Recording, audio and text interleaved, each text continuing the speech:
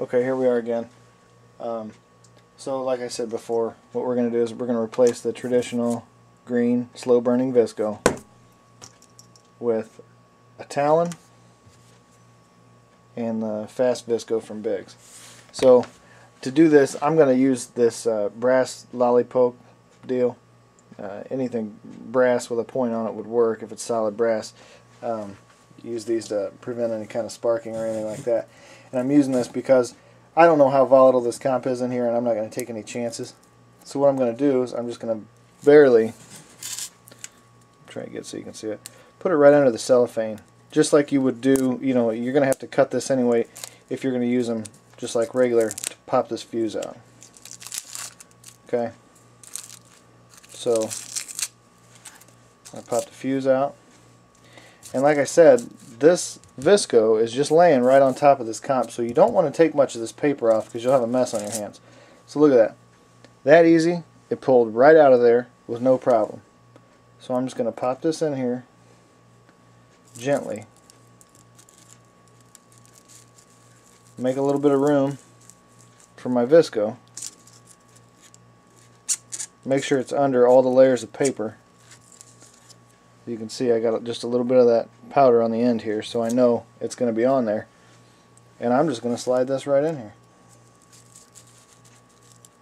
Bam, just like that. Look at that. Totally simple. And I'm just going to take a piece of thin packing tape.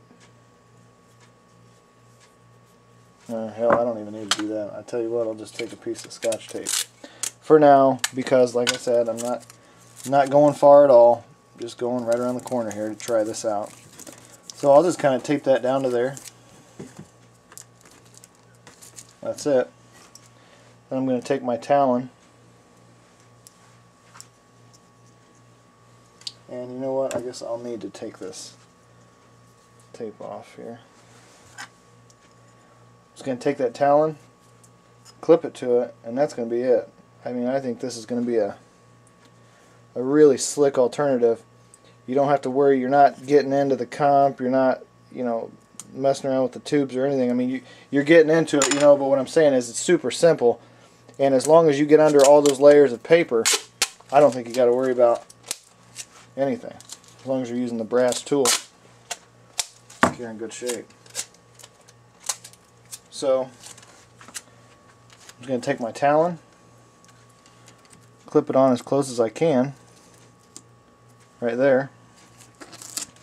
I guess I would normally use duct tape, but I don't have any right now handy, so I'll just turn it, tape it to the side of the candle so it doesn't go anywhere. Use one more little piece of tape just to tape this on there. And there you have it, man. You're done. Seems pretty easy. I think it's going to work real well. And hell, you get an assembly line going there, and you could do, God, I don't know, you could do a ton of these for your show in no time. And you know, you could do these ahead of time. You don't really have to worry about, you know, anything popping your igniters or anything like that, because they're, you know, it's not like it's an E-match. Just leave the protective piece on the ends here, and it should be in good shape. So we'll take this outside and pop it off and try it. See what happens.